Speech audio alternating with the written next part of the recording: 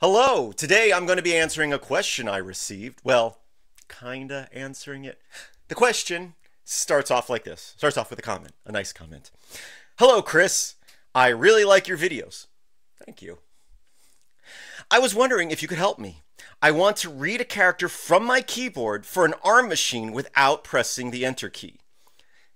Great, I know how to do that. So if I was to type W, the program writes up.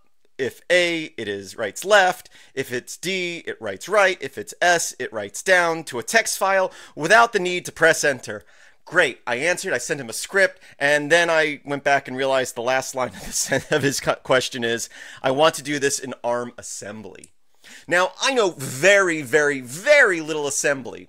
A couple of years ago, I went through a tutorial and I learned how to make a bootloader for an x86 machine, and I modified that a little bit to have different colors and where you could press keys on the keyboard to display those keys. And that's about as far as I got on that. The only other assembly I've really done was just the other day. I was reading a tutorial on writing your own Nintendo ROMs in assembly, and as far as I got in that was just displaying different colors on the screen, and that's it. So I don't know how to do that in ARM assembly.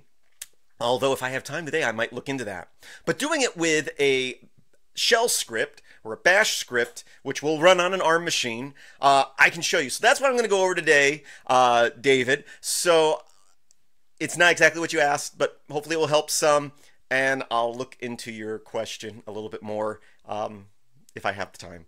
But for the rest of you, let's have a look at this. Let's jump into the computer here. Okay, I'm in an empty directory. Let me make a script. I'll just call it keys. Whoops. Keys.sh. I will make that executable. And then I will edit it. Whoops, not twice. There we go. Okay, let's go ahead. And it's going to be a bash script. And so what are we going to do? We're going to use the read command to get a key input. So let's exit back out to our shell here real quick. I'm in bash. I can do read, and then I can give it a variable like x. And it's going to wait for me to type something, so I can type something, and that puts that into the variable x. So now I can, my fingers are on the wrong keys, echo $x, and it'll echo out what I entered. Now, of course, I can do that, and I can type in one key and then hit enter, and that has now changed the variable x to L. But I don't want to have to press enter. So the option, and remember the read command is built into your shell, and different shells may act differently. Again, we're doing bash here. I can do -n and give it a number like 1. This is saying it's looking for a 1-character response. So now I run that command and I can hit a key like P, and now I didn't have to hit enter. I can echo out X and it's P. Now you'll notice that when I typed P, it showed up on the screen. We don't necessarily want that. So what we can do is we can add the S, which is for secret. At least I think that's what it stands for. It's more for when you're using the read command for passwords, so they don't display on the screen. But here we're just going to do it so it doesn't display what key you're pressing, but still saves it to the variable X. So I can press that. Now I can press any key on the keyboard. Well, not any keys. I don't think Shift will do anything. But I'll hit Y, and now I can echo $X, and you can see it equals to Y. So hopefully see where we're going with this. So now we can put that into a while loop, and depending on what key is pressed, we'll just echo something out the screen, but you can run a function of some sort. So let's go back into our script here, and we're going to make a loop that goes on forever and ever. Not then. We're going to go do done. So this will loop forever, and we're going to say read, and we're going to do just like we did, -s and 1 for 1 character, and I'll just say K for keys. It will be our variable, but you can name it keys if you want. I'm just gonna keep it short, K. Now we're gonna write an if-then statement. So we could do the whole longhand if, then, whatever, but it's just simpler to do it shorthand. So we're gonna say not dash, inside double brackets, we're gonna say check key. Does key equal W? And then we're gonna say ampersand, ampersand. If that's true, run this next command. We'll just echo up, right? And let's just copy this 3 more times.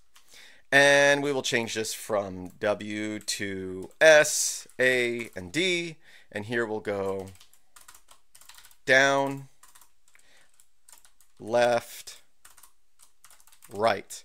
And that is our whole script, at least for this example. So we have that. And again, so it's going to loop forever. It's going to wait for you to type something. It's going to continue. If it's one of these characters, it's going to echo one of these. If not, it's just going to loop again. And of course, you could put a key in there for exiting out of that. You could break out of the loop with X or Q or something. But let's go ahead and save that. Let's go ahead and just run it. And nothing displays on the screen because we didn't put a prompt. With read, you could put a prompt. But here, if I can start hitting like K or L or M, nothing happens. But if I hit W, it says up, S down, A left, D right. So again, I can press those keys. But other keys, it's grabbing those, checking those. But since they aren't in any of our if statements, it just loops back around. So that's it. I will put a link to this example script in the description of this video. It's up on Pastespin. I hope that you got something out of this, even though it's not exactly what the person asked. It does do what they asked, just not in the language they asked for. But you might find this useful. You can draw stuff to the screen or just have different outputs with single key presses. Now, you might ask, those are letter characters. What if you wanted to use the arrow keys? And the answer to that is, I don't know. I haven't looked that up yet. So we're using WASD for up, down, left, right. But if I was to do arrow keys, that's not doing anything. I'm sure there's a way to check that, but I haven't looked into that yet. But I know someone might ask that in the comments below, so before you ask, I have answered. If you do have a question, a comment below. But you can see that I do answer people's questions, but I have a lot of videos out there, and I don't check the comments on all of them. Usually I check the comments on my most recent video. So if you have a question, go ahead and comment below. But if you look at the date on this video, and it's months or weeks or years from now, go to my website, filmsbychris.com, that's Chris with a K, and check out what my most recent video is. You'll see it in the list of videos there. Or just go to my channel here on YouTube.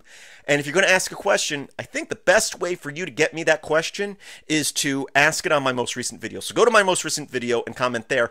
Or if you really want to get guaranteed that you're going to get an answer, you can always become a patron. If you're a patron of mine on Patreon, patreon.com/MetalX1000, there's a link to that in the description as well. I try to always respond to my patrons. And there's a few patrons that I talk to regularly. In fact, one of my patrons has a chat room set up for me on one of his servers that I set up just for my patrons. So you can ask me a question through the Patreon website, but their little chat interface is horrible. Sometimes it doesn't notify me that you've sent me a response. So contact me on Patreon if you're a patron of mine, and I can get you access to this other server where I'm daily checking questions and comments. So yeah, those are the ways you can contact me if you want to support Patreon. There's also a support section on my website where you can support me through Patreon, LibrePay, or PayPal. But I also just thank you for watching, sharing, subscribing, and commenting. I hope that you have a great day.